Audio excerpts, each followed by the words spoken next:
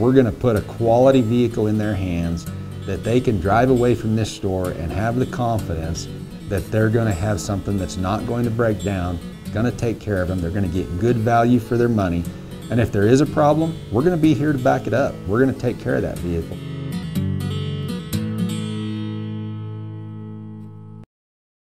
Dave here with Ryan. Talk to us about how your season's going. It's pretty good. I'm a senior this year and it's my first year, so it's hard getting into it, but I'm loving it, and you know, I made a lot of progress. So. And how'd you get started in the sport? I have 2 older brothers and 2 younger brothers, and we always wrestle all the time, but I've never wanted to have to worry about losing weight for football, and I'm no longer playing football, so I figured if I'm going to do it, this is the year to do it. So. Cool. And what are you looking to do here at the regional tournament? Well, the goal is obviously to take first, but I just want to be able to make it to state this year. So. Yeah. How was it coming over to the Western Slope? It was a long drive. Yeah. But, you know, I'm happy to be here with my team. So. Well, cool. On behalf of Woolard Automotive, best of luck to you. Thank you very much.